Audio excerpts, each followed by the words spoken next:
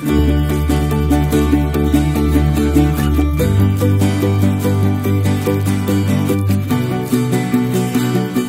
Brian Yanish from ScrapKins. Our final day of how to turn a milk carton into a pirate ship. You can see we've got our pirate ship right here. Today is sailing day. My favorite part of this, most people don't actually believe this can float, so we're actually going to show you. So bear with me 1 second.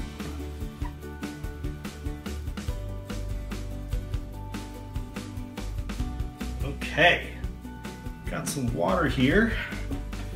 Now we are going to see if our ship floats. Look at that, pretty cool. Now we can actually sail our pirate ship. We've got the little one here too. So what's really awesome is once you design your ship, you can actually sail it.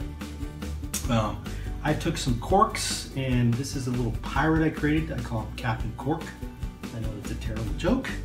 And one of our cannons, just a cork with 2 buttons on either side for wheels that can stick outside of our gun ports so we can actually start playing pirates.